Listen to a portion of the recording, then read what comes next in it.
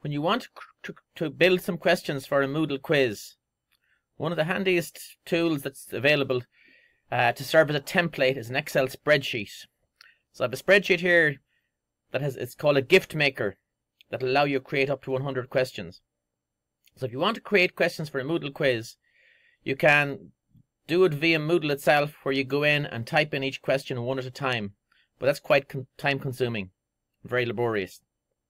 So instead, this Excel template, this gift maker template, is one of many similar templates you'll find on the internet that will speed up the process of creating questions that you can then upload to Moodle, which you can then use in a quiz.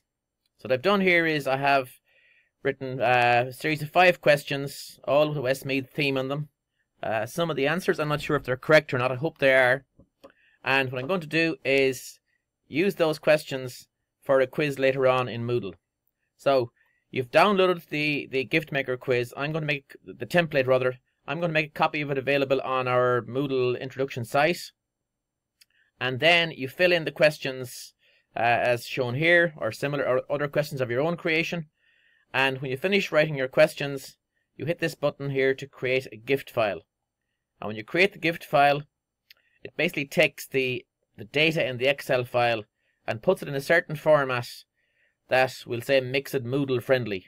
Okay, so when we ask to make the gift file, a dialog box will open up where you can give this file a name. And when you give the file a name, that'll be the file you'll upload to Moodle rather than the Excel spreadsheet. So I'm going to store this on my desktop, and I'm going to give it a name. We'll call it Westmeath GAA Moodle Quiz. Moodle Quiz Questions.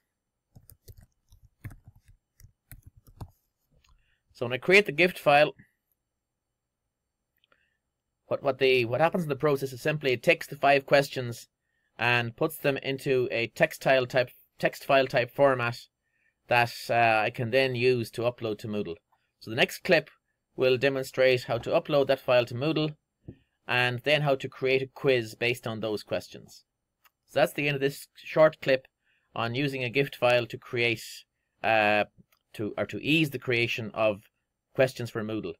I suppose the last thing I'll say about it is that you can vary the questions. Okay, as well as simple and multiple choice questions here I have in the first tab, there are other possibilities where you can put in feedback to the questions, where you can give 5 choices rather than 4. There's matching pair questions, there's true-false questions, and short answer questions.